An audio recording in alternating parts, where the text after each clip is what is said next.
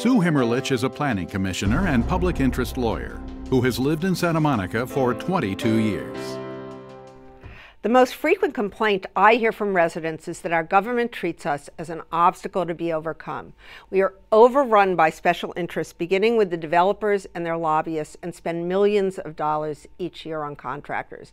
We should register lobbyists to bring them into the open, and we should require more disclosure of political contributions between city officials and contractors. While it is the right, even the job of special interest groups to promote their causes, it is our job as residents to take our city back.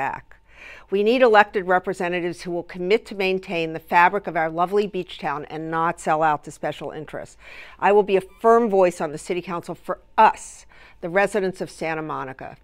I ask for your vote.